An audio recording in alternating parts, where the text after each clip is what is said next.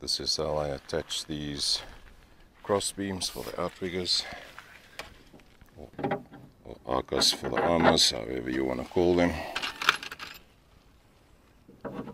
Just 4 bolts, 2 at the top and 1 either side.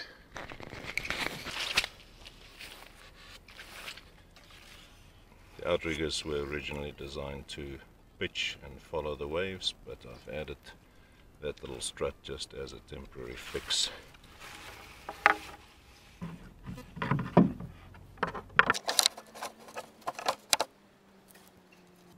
The motor mount also just attaches with 4 bolts and gets covered with a plate to turn it into a nice box section.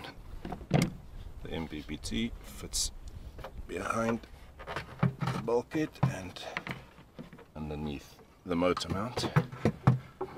I mount it at an angle and it's simply kept up with this tiny little bracket.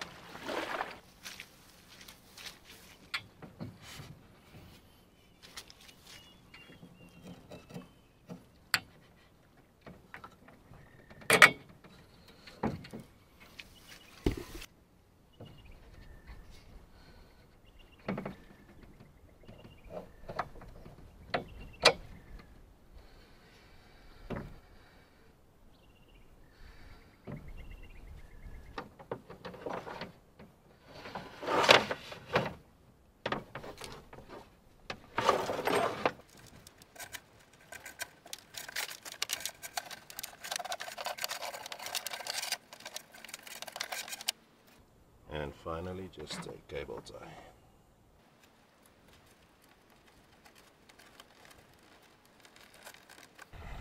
Before I wrap everything up in insulation tape, this is how I've got it wired up. Solar power wires coming in, they have yet to be connected up front at the solar panels. From there, wire out on the battery terminal of the MPPT. That goes straight into the ESC, and then in parallel with the ESC is a few supercapacitors, and then wired very precariously in parallel with the supercaps are these 2 lithium polymer batteries, 3 cells each in series, gives me 24 volts. They are actually wired with a diode in place. I don't intend to put power into them, charge them. I'll be running slightly higher voltages than what would be safe for them. They are simply there to maintain a voltage of at least 24 volts on the supercaps.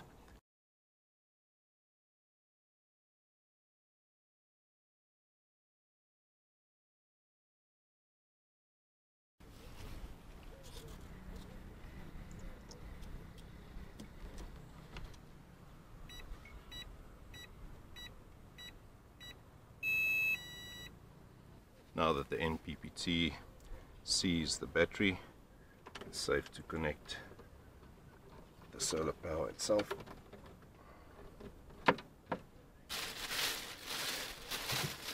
And I'm using this remote monitor to check battery voltage, solar power, charging, etc. There's some power coming in, charging up to 27 volts. Perfect.